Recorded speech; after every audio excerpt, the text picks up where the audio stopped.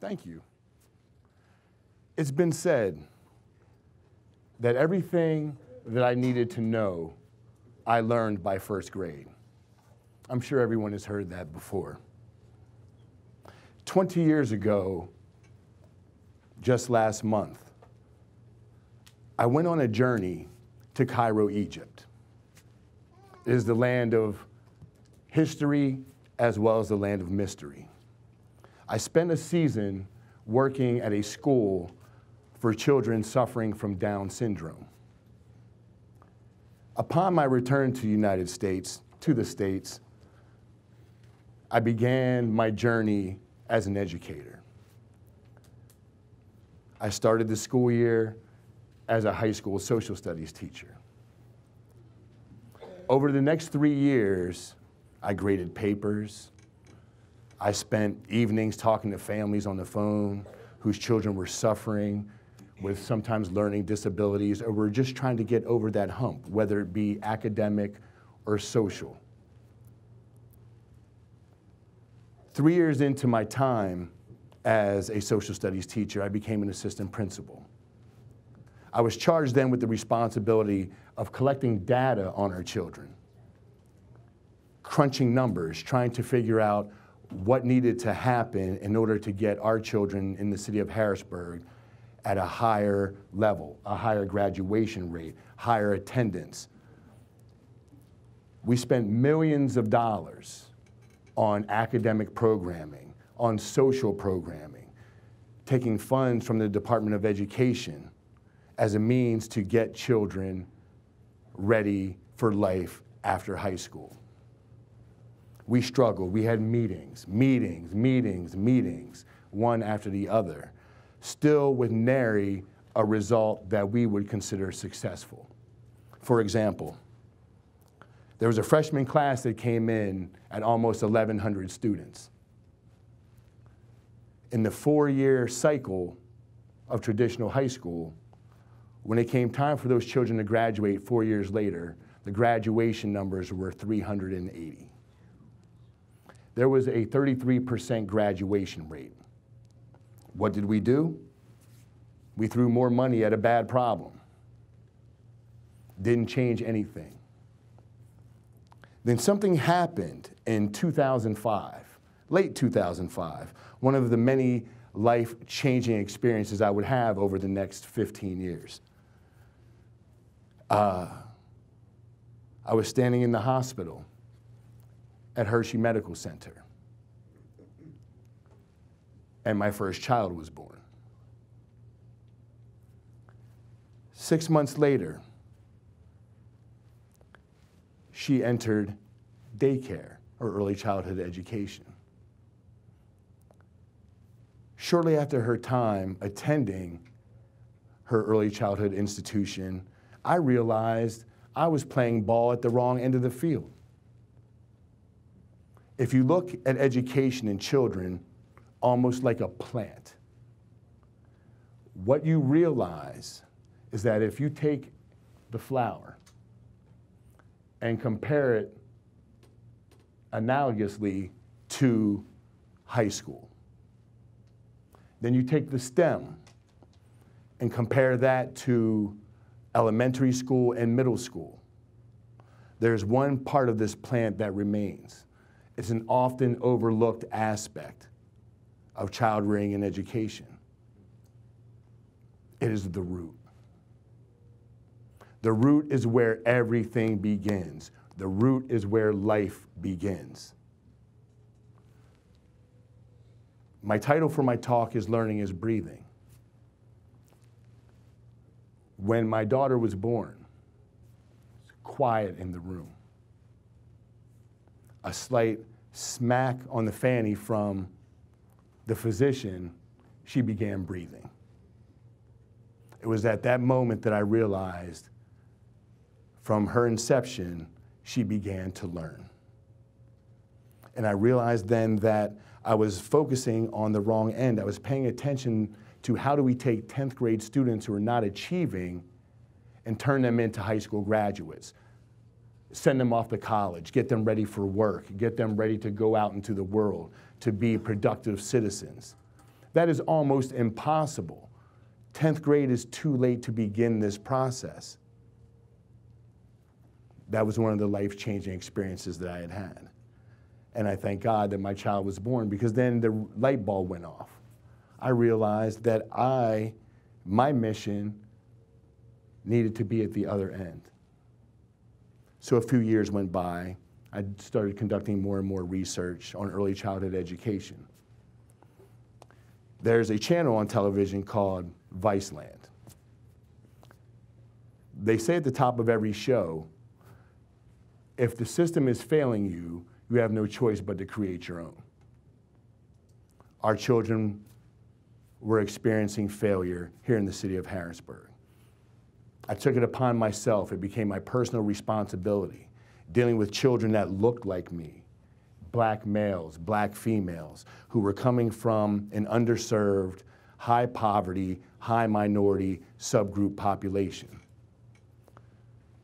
I took the time and opened my own early childhood education center here in the city of Harrisburg, where we now have an enrollment of 92 beautiful, wonderful babies, a diverse population.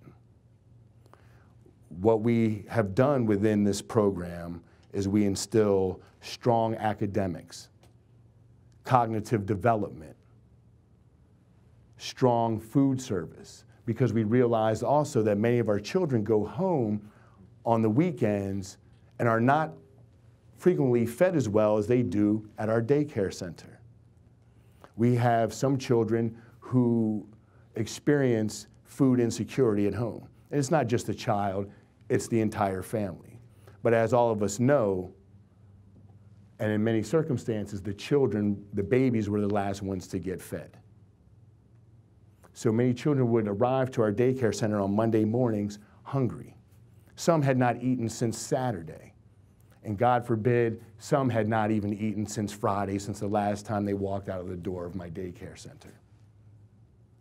We realized that we had to now provide additional foods to many of these families. And food insecurity just isn't about not having enough food to feed everyone, or not having the accessibility of a grocery store across the street. What it also is about the foods that we're feeding our children. We had some 3-year-olds that entered our daycare system.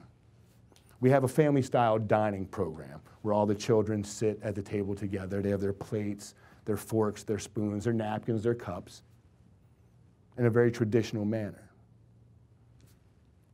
We had some children enter our system not knowing how to use either a fork or a spoon.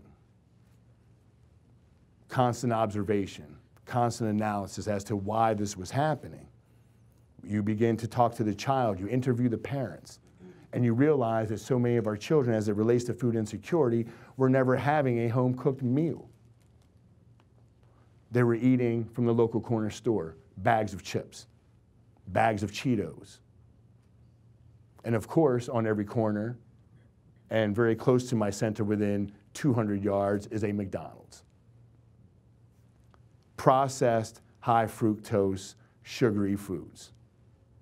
Children were never learning to use a fork or a spoon because they were eating out of a bag. So what we decided to do was upgrade the type of food service that we were providing to the children. We upgraded the type of vegetables and fruits that we were offering. We also realized that Monday the children were coming in hungry, so we decided on Mondays for breakfast and lunch, we would provide twice as much food for the children, knowing that many were coming in with an empty belly. It took a while to realize that it was necessary in order to create a strong plant. We had to feed the root. We're at a point right now where we're satisfied with the wonderful things that have gone on. We've been able to work with the families. We've been able to work with the children. We had a particular child, if I can use as an example, and for the benefit of the program that we're experiencing, we'll name him Ted. Ted was 2 years old when he entered our daycare system. Ted could not communicate verbally. Ted's only form of communication was physical. He hit, he spit, he kicked, he punched, and he screamed. When he couldn't communicate, he would beat his hands against his head. The staff said, Dr. Waters, why don't we perhaps talk to the parent and have him go somewhere else because we think he's disrupting the program. We said, no, we're not going to do that. I would not have wanted someone to do that to me or any of you out here in this lovely audience this afternoon. We contacted 5 different agencies throughout Dauphin County who were wonderful enough to provide support systems that were necessary for this child. Over the course of 1 year, we were able to reduce those 5 agencies to just 1 participating agency. I saw this child last summer at the grocery store, uptown. He ran up to me, said, Dr. Waters, hi. Big smile on his face. He could now communicate. He was entering 1st grade. We took the time to nurture and feed the root. Had we not done that, or other daycare centers choose not to do that, what you're doing is creating a negative structured system that is permeating America right now. That if we don't address the root causes of the problem, eventually that beautiful plant will turn into a weed and will take over our entire population, our community. And by then it becomes too late. As I said, this young man, Ted, I'm very proud. He's a perfect example of what can happen if we take the time and the energy and not look so far down the road at 10th, 11th, and 12th grade in the prom and where the children are at that point, because it is vital. Anyone that has a garden, anyone that's grown a vegetable or a fruit, you know it begins at the root. If you don't provide the rich soil, if you don't pay attention to it, if you don't plant the seeds correctly, your plant will not germinate, it will not grow, it will not be healthy. I'm not sure if anyone is aware, we have 2 different governing bodies in the state of Pennsylvania that oversee education. On one hand, there's the Pennsylvania Department of Education that oversees K-12 programming. We also have another governing body called the Department of Human Services, which is formerly called the Department of Public Welfare. They oversee child care programs.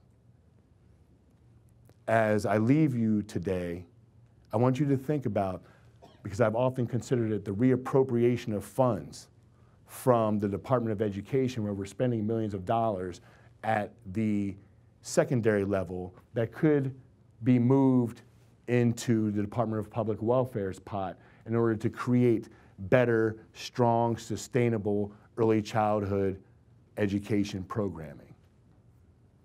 If you took just 1/5 of the millions of dollars spent on high school life skills preparatory programs and placed them at the root before the plant even is exposed, I can assure you that that is not a dollar wasted.